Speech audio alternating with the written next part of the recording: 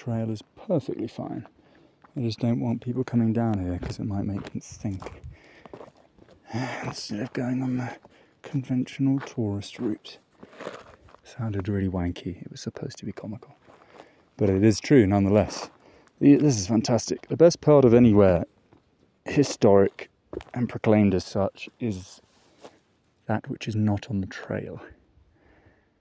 God, I wish there was a bridge still there. Love, oh God, that's fucking amazing. This is one of the main reasons I love to see the Dogon settlements in Mali and West Africa. Along with the Navajo in New Mexico and Arizona. It's supposed to be some of the most magnificent cave dwellings in the world. Wow, what's that over there? God, I guess that used to be a bridge of sorts.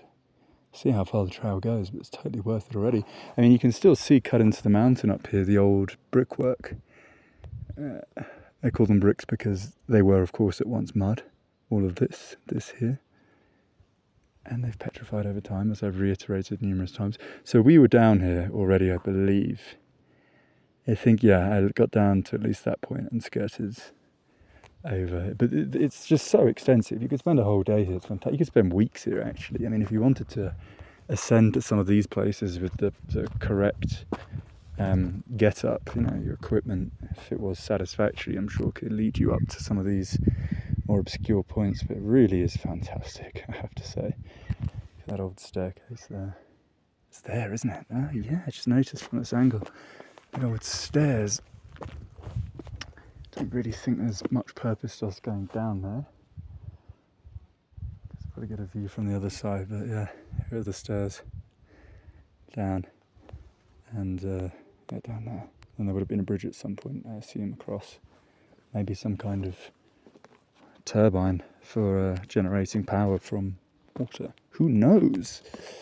But God, this is absolutely the highlight. I mean, I was already, as I said in the previous video, super impressed with the site, but yeah, to have those cave dwellings there, I mean, wow, just look at that.